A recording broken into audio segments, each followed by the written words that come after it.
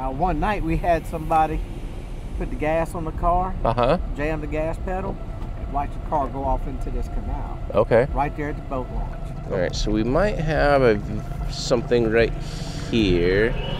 We got another target about 50 feet out there. Come on, Pearl. All right, so look right here. That is about the length of a vehicle.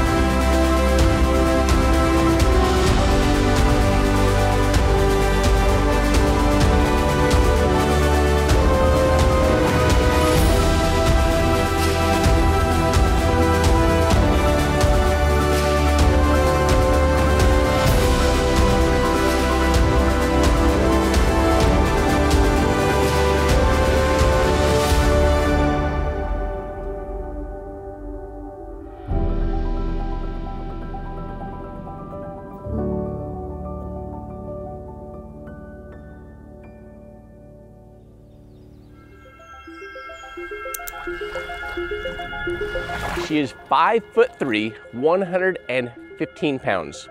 Her name is Pearl Scarkino, and she was just 34 years of age when she went missing February 3rd, 2001. Now, she lived only a mile and a half from here in the town of Montz, Louisiana. The entire thing is maybe like 8 blocks long. It's not large at all. We are at one of only 2 locations to search today. This location used to be an old boat ramp, and there were times that this entire bay area up here were flooded over the years. So at the time that she went missing, my belief is that the water level is down because no car has been found up here, if in fact her vehicle ended up in the water here. We also have a second location just downriver at a dedicated boat ramp that is still there. It has a concrete base.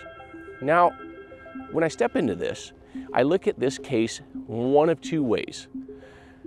The thing with Pearl, she had extreme scarring and burns on her hands and her arms. So then you step into the, well, I used to be so beautiful. I'm in my 30s. I don't know if she's married. I don't know if she's single. I don't know if she has a husband, but just speculating, I'm in my 30s and I can't get anybody because nobody wants to love this. Again, speculation only. Yeah, and the pain from burns can be extreme even after you're healed. I mean, you have mobility that tightens up, skin tightens up, fascia, muscle tissue. It just depends on how deep it is. She could have been in a lot of pain as well. The first direction I'm taking this is that 1.4 miles up the road where her home was at, closest location, does she decide, I'm just done with life? Or knowing that the second location with the dedicated concrete boat ramp might be a better, faster, straighter shot into the river is also a possibility. But then we have the second scenario in this is she's 5'3", she's 115 pounds. And unfortunately, it doesn't matter, who you are in life. And I'm not just saying that, small, petite women only are taken advantage of, but this could be the case because it's much easier. There's a lot of victims too. I was looking online last night, just the missing people around here. And I mean, there's 52 pages and I think 15 people on each page of just missing people specifically around the New Orleans area. And a lot of them had vehicles that were then found later. And were some dumped. But there seems to be a lot of abduction around here. Who knows why? But a lot of things and people missing. Now the thing is, we don't have a visual picture as to what Pearl looked like, so I don't have anything on that one. But I do have that she was last seen driving a 1993 green Ford Crown Vic. Now, if anybody knows what that car is, it's like the classic cop car from the 90s. Just that really kind of balloon bubbly car. That's what we're looking for today. What I want to do though is, although I have this visual of the area in my head, I want to pop the computer open and just give you a few locations to bring you into the story. With this boat ramp now being filled in, This is not the best place for us to put the boat in, especially with the other one so close. So I think what I want to do on this one, Byron, is let's drive to the other location. Let's look at the computer there. We'll then bring the boat up and take it back down. That way we get a nice double scan on this area of these 2 locations that we have today. Yep, sounds good. So that's gonna be our plan. We'll see you in just a few minutes at the other ramp.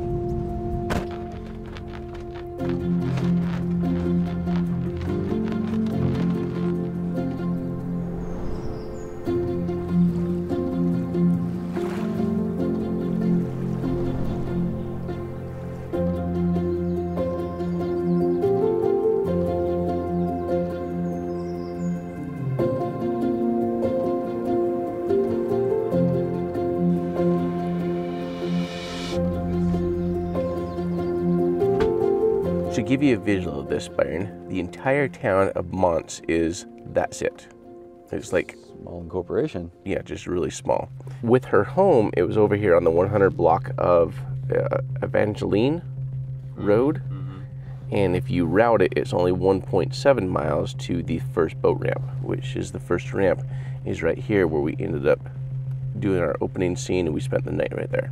Now, when you take a look at some of the way back aerials of this, the water level, as I was mentioning, comes way up and floods that entire area. So this was actually up about 200 yards from where we were at this morning. We were down in this area, and that's, like I said, all that floods out. With the being able to see the weeds and everything in there, I'm not real hopeful that that location is going to be it. But coming over here to this location, you can see how steep this ramp is that we're at right now. And I think that this is going to be our more probable location, especially being that she's just, I mean, you can almost see her house from here. So there's the park ranger. Probably going to want to chat with us today. So let's go put a word in real quick and say hi to him. Sounds good. How goes the patrolling today? Yeah. Same, just kind of boring? Oh, okay. Before we put in too much effort, have you guys heard of Pearl Scarkino? Went missing in 2001 in a 99... Or Scarkino. Scarkino. In a 1999 Crown Vic green. Almost like a park ranger green from back in the day. Yeah. I wasn't out here then. Do you guys know of any vehicles in here currently? Don't know of any. Another place to go look. Off of US 61 on the other side of the spillway. Okay. Boat launch right there. Now one night we had somebody put the gas on the car, jammed the gas pedal, and watched the car go off into this canal. Okay. Right there at the boat launch. Okay. And there might be a couple more cars down there. All right. When the sheriff's department showed up, they pulled that car and 2 others. Okay. Okay. And so that's going to be straight up from her. So her house is over here. Yep. So that's going to be straight up the road. Straight shot. We're here. And then this is where we parked last night.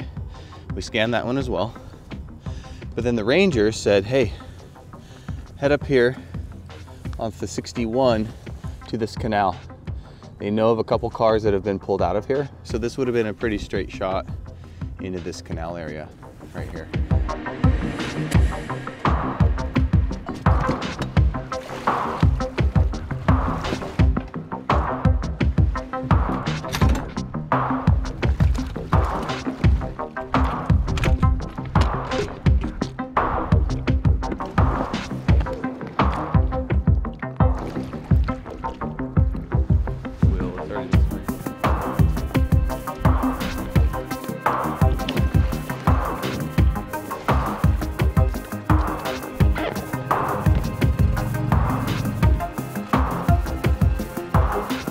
So we might have something right here.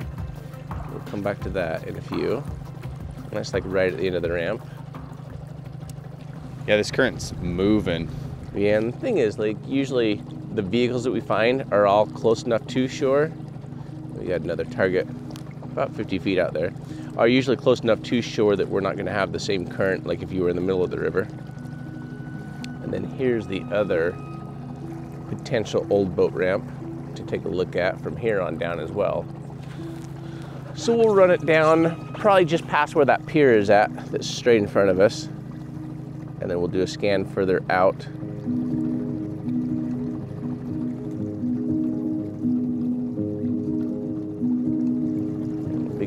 do not anchor or dredge, so we might be able to see a big pipeline pop up on sonar too here. Car would not be this far down though. Alright, let's run out a little bit and back up.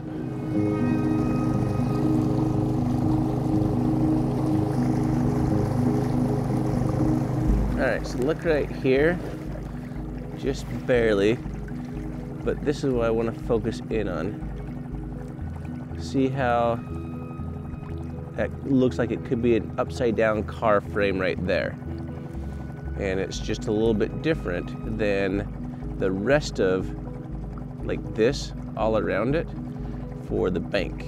Now it could be, if you look, So it could be some of that concrete right there, right? yeah, so but if you look just north of it here, how it's like there's nothing, it could just be like stuff has been like maybe an anchor, dredged, and it pulled it and it just repositioned it.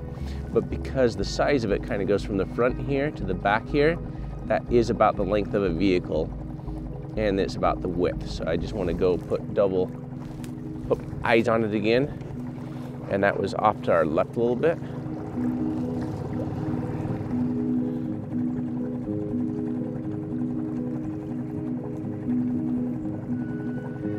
So it's right there on the right. So I'm going to turn back around over it. It's right about the 36 mark right there. Yep. So, but based upon how long that is now, that it's actually going from the 18 to 54 mark, I'm now led to believe that it's just the way that something's moved a lot of that concrete in there. But we'll come out, we'll go right over it and see if we get any height or anything different to it.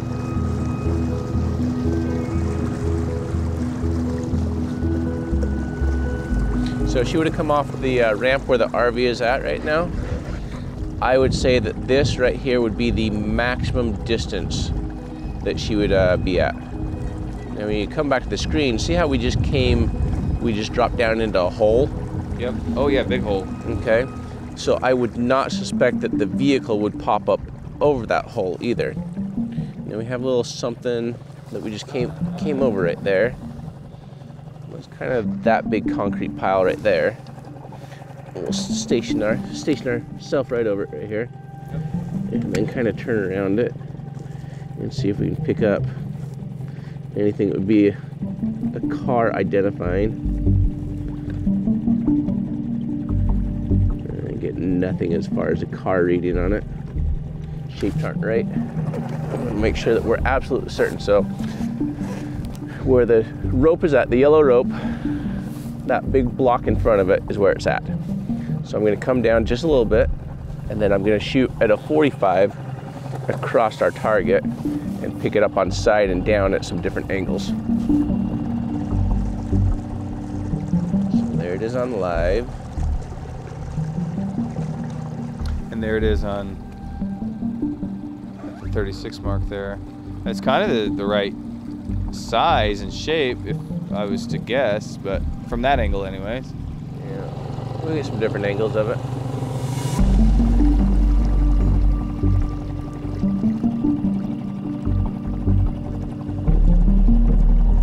Yeah, I just don't have any actual vehicle shape to that. No, it looks like that piece of concrete, you know, those pieces of concrete right there were the old.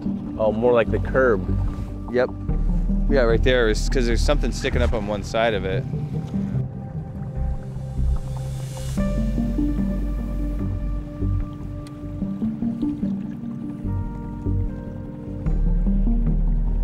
Yeah, I'm getting like zero vehicle shape from that. Same thing when I throw it on 360. You can see, although it's on 360, it's not giving me an actual vehicle shape on 360 there. Definitely not a Crown Vic. It's too. I mean, it's just a block. It's just kind of like a square block. It's only 8 feet wide, also. All right, let's go back to side imaging and let's keep scanning then. You gonna give a sonar overview for us? Well, my understanding of it is, you know, the side sonar casts out there. You can see the feet from left to right, right to left there. Boat's in the center. So we're casting 75 feet left, 75 feet right. You want to scan at about 3 miles an hour is what I've been told. So you can kind of monitor your miles per hour there on your screen for your clearest image. The live cast straight down, and it's on auto mode right now, so it'll actually zoom in, zoom out automatically. And what is that based off, actually, the zooming in and out? So I don't have to make the adjustments. And But why does it move in and out? because your depth changes. Okay. For the bottom. Okay. So as it gets shallower, then it's going to adjust, so that way you have a proper scale to see the bottom, versus if I change it to manual and see if I'm like, all right, I want to be at 60 feet the entire time. Now we're wasting half the screen there. Yeah, makes sense. So if I just put it back on auto, then it does what it needs to and automatically adjusts for me. So on this screen, what I look for is something that's around, 12 to 15 feet, rectangle, square. That's the first indicator to me that we might have a target. The live really gives me a great view on what we're looking at, because it's pretty accurate. I've got a couple shots where you were under there and you can see your fins, bubbles, body shape, everything. You can see you're moving. So it's a pretty neat machine, but it does take an eye and a lot of hours, it seems like, to really hone in on whether it's an object of interest, so you're not out here wasting your time. And I think that's just where the experience of the hours and hours of being out here in the water, like Jared has, really shows in finding people. Yeah, definitely put in the hours. Like anything, playing a video game. The more you play it, the more you understand the game.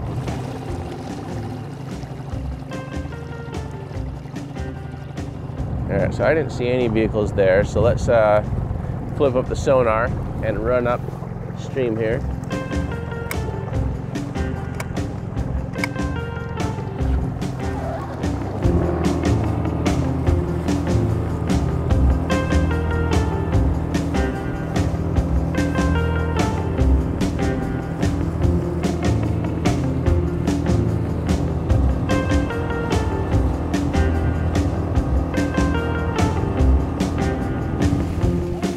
How close can you get legally? I think you can go right up to it and touch it if you wanted to. Just when they're moving, you don't want to be next to them, because that draft will suck you in. Hey, let's go right underneath that part right there between the fin. We could do it. We could fit there. All right, so we're going to be about 400 yards down right now, so let's go ahead and drop sonar here. Do our first pass closer to shore, then our second pass further out, and clear this area.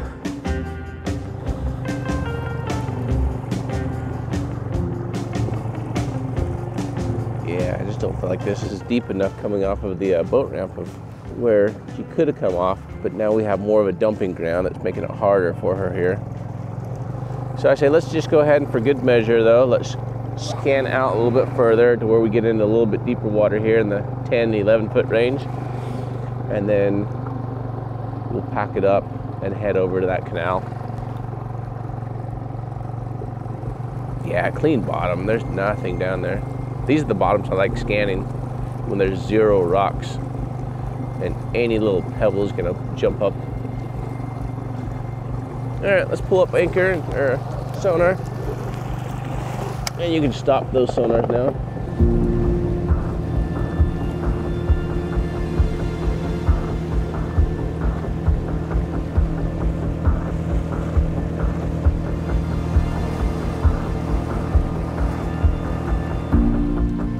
Okay, yep, there we go.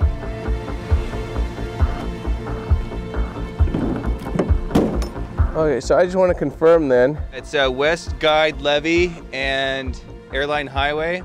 Yeah, right here, there's a boat ramp right here. Okay. Yeah. I got it on there.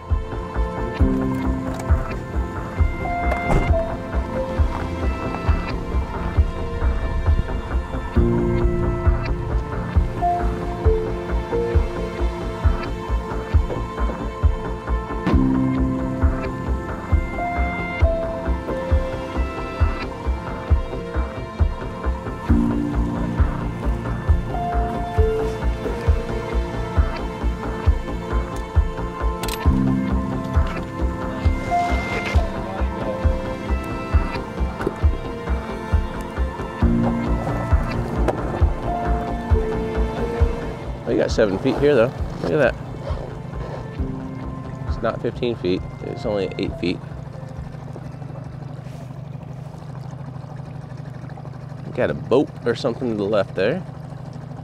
Come on, Pearl.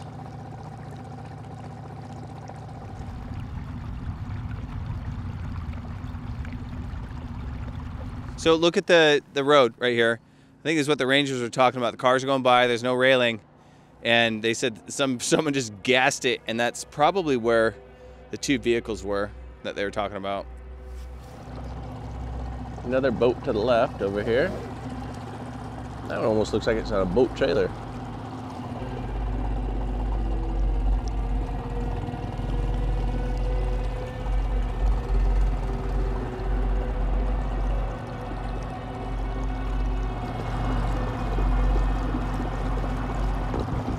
Right there.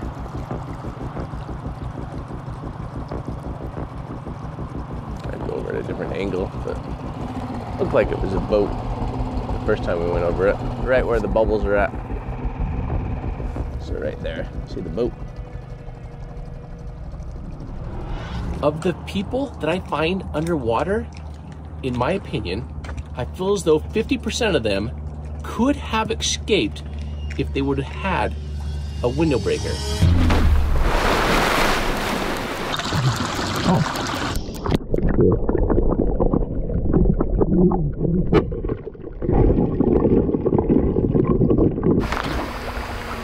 Head over to adventureswithpurpose.com and pick yourself up some window breakers. And the last thing I want to say is just a big thank you.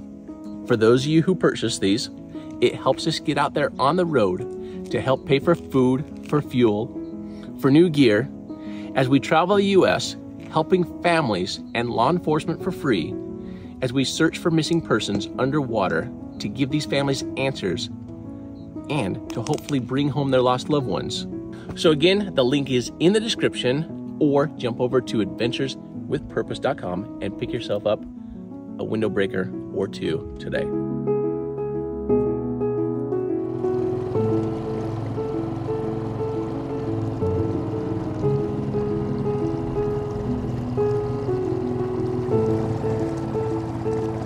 Yep, that's it, just the one boat. Nothing else in here.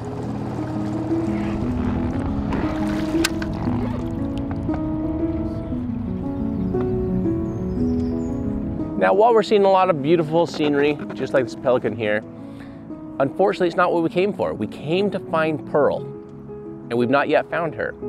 We worked the 3 most probable locations for where she could have been. We don't know what her mindset was. We don't know if something happened to her. So this is where we are now reaching out to you, the viewer audience. If by chance you happen to have been a friend or a family member and you know something, reach out to us with, you just might have that little clue as to, yeah, she liked to go to this one special spot. She always went and, she did picnics up there. She loved to fish. Let us know what that is. You can send us an email, support@adventureswithpurpose.com. Anything that you have to help us out, we appreciate it. Until then, if you have not done so already, please make sure to subscribe and turn on the bell notifications so that way you get a notice next time we upload our next video. Right now, we're going to be packing up and heading over to Bay St. Louis for our next case in hopes of bringing home a father and an uncle. We'll see you on the next one.